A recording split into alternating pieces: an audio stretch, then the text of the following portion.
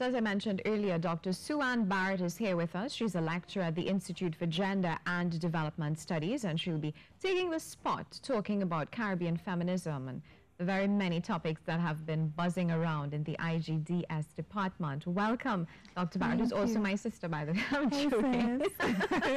Thank you for having me. We were joking about it earlier, and then you said it's a topic for discussion as well. Definitely, and the reason why it's a topic for discussion, because some of the activities that we see displayed by men and women in our society are deeply rooted in persistent gendered ideologies. These ideologies are about undefinable things. It's very difficult to define masculinity without referencing femininity, and to define femininity without referencing masculinity. But what you have are these expectations. So men are, sexual prowess, provider, powerful, protector. Women are nurturers, submissive, etc. And these are belief systems. And so you see people seeking to engage in ways that will say, yes, I'm a real man. As my students sometimes say, big man thing, miss. And I'm like, yes, but essentially, is that something for you? Is that your individual choice? Or is it that you're just trying to fit within this perception of what society expects? And so that's one of the things I think we need to be very aware of in this moment. We've had a lot of conversations about gender, sex, and sexuality. We've had a lot of conversations, some of them aggressive, some of them appealing for connection and love, some of them appealing for understanding. And I think we at the IGDS would like to just remind all of us that we are in a moment of hope, of opportunity, to take what may appear to be dysfunctional conflict to a functional place. So we seek understanding, we talk about things that we have difficulty understanding, because these gender ideologies shape intimate partner violence, shapes phobias and isms of many types, shapes inequalities in terms of pay and access and availability, and also shapes how people respond on social media, which is kind of one of the platforms that we see a lot of them re-emerging as dangerous and sometimes damaging to women especially, but to men as well, to people in general. And so I think that we really want to reinforce that this is an ongoing process. It's difficult to understand the things you take for granted, that you never question, that you're never skeptical about, but we have to seek understanding with each other, especially at this time, where men are not just men, women are not just women, we are people. And we are people who make choices, and we should be free to then live our lives as whole people, not just roles, you know what I'm saying? Yeah, you mentioned that women, that notion or perception of women being submissive. But are women really still submissive? Because most of the times when you talk to even men in relationships, they're so afraid to mention certain things to women. For instance, even on the radio just yesterday, I was hearing an incident where a young man would have dreamt his ex-girlfriend from years before, and he's afraid to tell this to his current girlfriend because of the manner in which she would react, and she would, throw a fit and that sort of thing. That's a great question, because we have inherited as women the work of our mothers and grandmothers. So we have a lot of opportunities. We work, we operate in the public space, we have a voice and so forth. The ideology of submissiveness and nurturing and subordination and so forth comes to bear when we have instances of violence, when we have instances of freedom and limitation of self, when we have instances of your value as a worker, a laborer in a capitalist system. What do I mean by that? So, for example, we've heard a lot of cases where somebody said, I had to do so-and-so to her because I didn't want to be shamed. I didn't want to be, I didn't want someone to say that my woman is in control. And you see where those ideas still buzz underneath. You may see it in the workplace where a woman comes in to do the similar job and they say, well, you are in your childbearing years, or you don't have the family wage burden, therefore we're not going to pay you the same amount. And this is global, this ideology. So it's not that women don't have access, that you can't do whatever you want. Yeah, we're super agentic, but at the same time, we still find ourselves boxed in. And just to give you an indication of how this stays relevant, recently there was a qualitative study of intimate partner violence in Trinidad and Tobago. Prevalence study, the quantitative, you could look up, you could look at statistics. Yes. But the qualitative element is that these ideologies disempower and empower.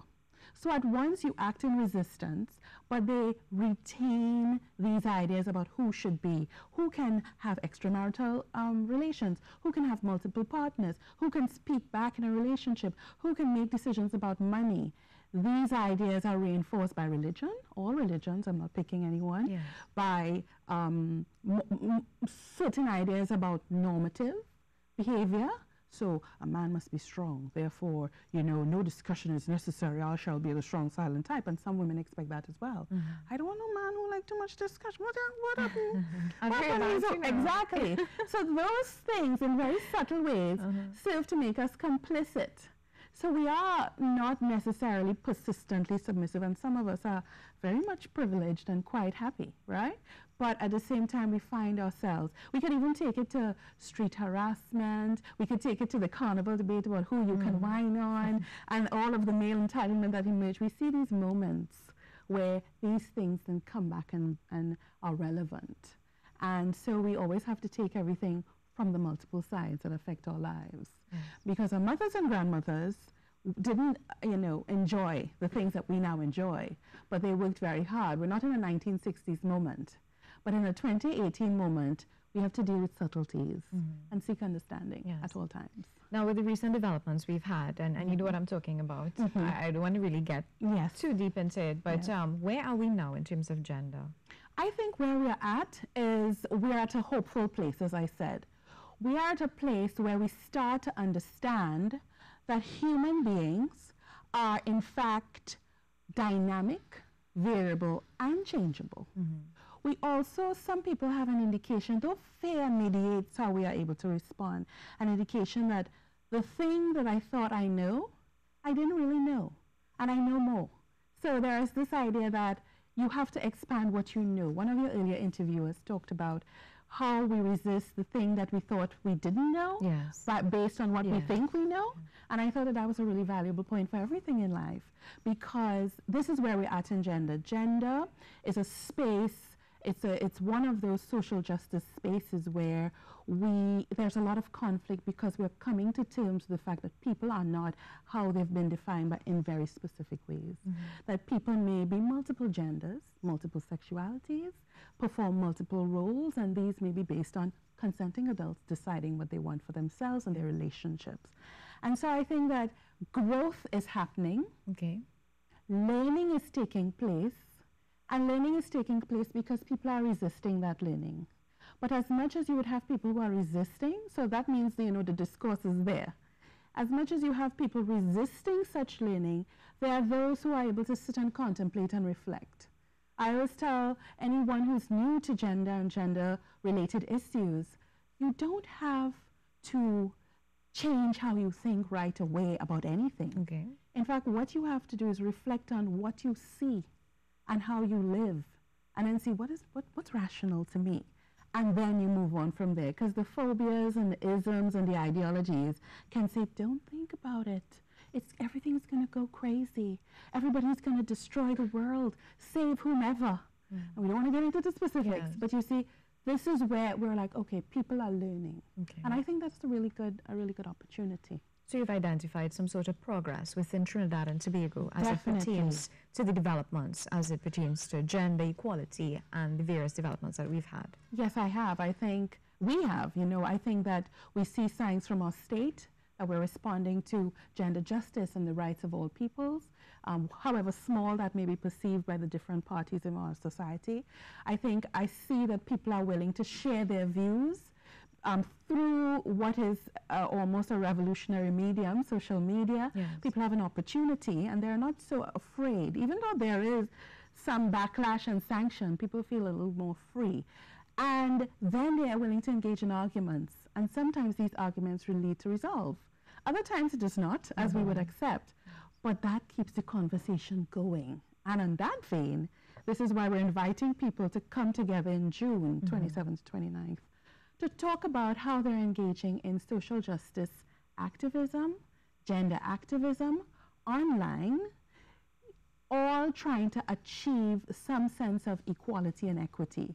So of course, people who engage in this activity are cyber feminists. And it's not a bad word, it's nothing to be afraid of, is that you recognize that all people are people. And we want people to come together and say, moving from this place of opportunity and hope, how do we make this sustainable? Great. We'd like to continue this conversation after this short break. We have a lot to talk about as it pertains to the developments and all the different activities and developments that have been taking place as it pertains to gender and social justice. And we'd like to continue that conversation this morning. As I mentioned during the break, in a recent Spanish course, you know, we were talking about Spanish, of course, having the masculine and the feminine. And now with these different changes going on globally, how does that affect these languages, the Romance languages, the love languages, and languages in general? And English especially, as lingua franca. Let me just backtrack a little and say gender as a social concept was in fact taken from linguistics. We have linguistic gender, masculine forms, he, she, feminine forms, and the third person plural. And that is existing in a lot of languages, and you'd also have it expanding in different ways. This is not a linguistic course this morning. But gender was adapted because it was well placed to describe our social selves beyond the biological, because people then enact so many different ways of being, feminine or masculine, and some people are neither, and they become a point of confusion. Language does a powerful thing. It's our tools of meaning. This is how we know what we mean. This is how we know, hey, we connect and we make sense. And so we are patient with ourselves and each other when we try to discuss and identify and name and describe different types of people. I think because language is a system that's subject to change, if we want to understand variation that we're not familiar with, you see somebody, you ask respectfully, okay, how do you identify? What pronoun do you wish to use? Do you wish to use masculine, feminine, or third person plural? Do you wish to use nothing in particular, to be unidentified? And this way, if you do so respectfully, as I said earlier, we maintain understanding. So I say, okay, this is your way of self-identifying. I respect that and I use that, because then we can have meaning. Because we appreciate that our language system is according to a certain code and it has not yet expanded. But we are finding nuanced ways to reflect what people live and how people live. In addition to that, I must say that language infuses the power and the ideologies that are there. So every time we attempt to, initiate a change, we will be responding to the dominant ideologies about what can be. Language names the world and makes it material for us in our understanding. So it is difficult, I appreciate, and I think we all do appreciate, because people find ways of saying, well, then what do I say? Like, what is going to happen? You simply ask. Okay. How do I use, like, you're learning your language and you're conjugating your verbs. Yes. It's the same way you ask, how do you wish to identify? And it applies to other things like race. It applies to other things like class, etc. I mean, imagine race and ethnicity. You ask somebody, so you don't assume, because we have so much mixedness, for example, in the Caribbean space. And you say, so how do you identify? Because then people live these multicultural, nuanced, exciting lives. I think it's really exciting. I think it's great that we could, join and form connections. But language is the means to meaning. Have you ever seen V for Vendetta? No, I haven't. There is a scene in that movie that I find profound, where he said, words are the means to meaning, the power of truth making. And I said, oh my God, true. Because that is exactly what language does now.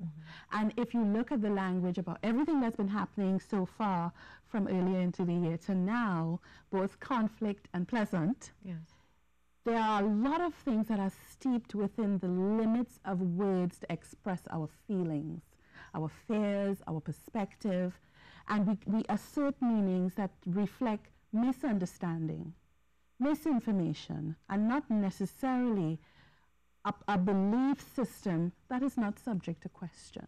No, I didn't say change. Questioning.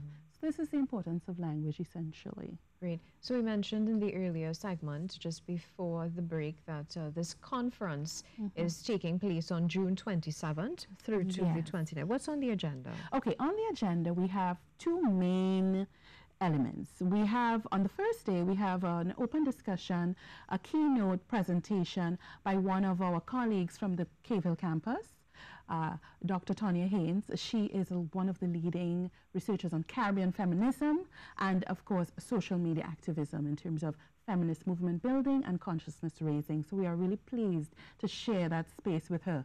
We also have a kind of an archival project where people who are involved in gender justice activism online, especially, or just contemporary Caribbean feminisms, can come together and share their views in short videos, because they're operating in the social media space. People want, a minute, a 30 seconds, or 2 minutes, or whatever length, to talk about what are we attending to, what are some of our concerns, be it gender-based violence, be it, street harassment, be it equality, economic insecurity, all of these factors.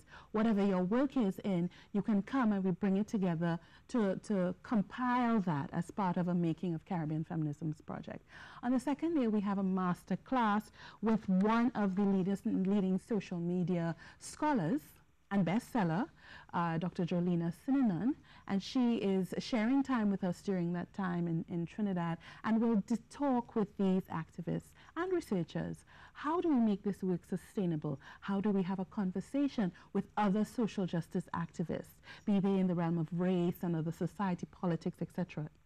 And we invite people to come and question and ask, where are we now, in a more, in a more elaborated way? What does 21st century activism look like? What does 21st century feminist activism look like? How are young people contending with the inheritances from our parents and our grandparents, etc.? And then on the final day, after we've engaged in that masterclass, we have an open forum. It will take place online and in person and on location on campus, and that is where we say, okay, we map our way forward. We say, this is where we want to go. This is what we want to see for our country, Trinidad and Tobago, the rest of the Caribbean. This is where we want to see our people going. This is how we see opportunities emerging. This is where we assert our commitment, because we have to do it. Sometimes people ask us, what are you doing about so-and-so if a woman is dead? What are we doing about so-and-so if something happens? And we say, hey, we've been doing for years, and we continue to do it. So here's a space where people can then come to take the advantages of media and the advantages of user-generated content on all of these platforms to keep the ball rolling, to try to change some of those persistent ideologies that reinforce detrimental things on people's lives. Who is invited to this conference? Anyone who is involved in social justice activism, gender, sex, and sexuality is invited to join us. If you're not online and you're engaged in feminist activism or activism, you may not identify as a feminist, but you are engaged with issues of gender, sex, and sexuality, you're also welcome to come. And other members of the public who are willing to learn, as I said, we at the IGDS are committed to having those conversations that encourage understanding, mutual understanding and respect. So if you want to come in, you're curious, you're like, I want to really understand this. If you're a religious person, if you are a health worker, if you are a counselor, whatever you may be, I want to understand this because I'm dealing with things every day in my work. You're welcome to come and hear the conversation, because you hear it from the people who are working in it. And so you get to see a different perspective rather than the perception that I'm seeing some sort of sensationalized version of what has been long years of hard work for gender justice. Great. In our final 2 minutes, I'd like to ask, you mentioned people who are victims of street harassment and gender-based violence, but then would these people attend this conference? You wouldn't believe, yes. What we have observed is these spaces, especially the open symposium on Friday, give people an opportunity to give their testimony, to give experiential information. And we know that anecdotal evidence, though it does not make statements about prevalence or anything, what it does is give us an insight. So somebody can come in and say, this is how I've experienced it. This is how I understand. This is the realness of the problem for me. Just because you don't live it, please don't assume that I don't live it. And people come and give you details. They share their stories. They share their passions. So people do come and they're welcome. And I really appreciate that, because what it does is give us an indication of, I need to see beyond my own perspective. But then what about not the victims, but the perpetrators? Well, that's a more difficult. Yeah. First of all, the person who perpetrates needs to see themselves as perpetrating something. This is the power of the ideology. If you think this is normative, if you say, you know, somebody came up to me and I have respect for the individual about something that happened, I don't understand why I can't give a woman a compliment. And I said to him, there's a difference between a compliment and something that is deemed as threatening. Let me do it to you. Let me give you an example. And then he stopped for a moment and said, oh, I see what you mean. So again, for him to see, oh, I'm perpetrating something that's wrong or something that's undermining somebody else's agency, they need to understand this. So again, that person has to be recovering, not so much steeped in the ideology that says, well, I can do whatever I want. Yes. Yeah. Great. So as we wrap this interview, just to remind us that conference takes place June 27th through to the 29th. Yes. Where is it? At the University of the West Indies. Our final venue we will announce on online on our website. You just go to sta.ue.edu or just search IGDS STA on Google. It'll come up very quickly. So it will take place on campus, but you also have the opportunity to be remote, to have remote access and take place and participate online. And you will enter through our website, of course. And that will be for the 3 days. You can choose, people are busy. You can choose to participate for 1 day or 2 days. The keynote will be open on Facebook Live to everyone. So as many people as has the time to look, they can hear what Dr. Haynes has to say about where we're at and where we're going. And we welcome as many people who want to join the conversation as possible. Such a pleasure chatting with you, Dr. Sue Ann Barrett. Well, we now take you to our travel weather forecast.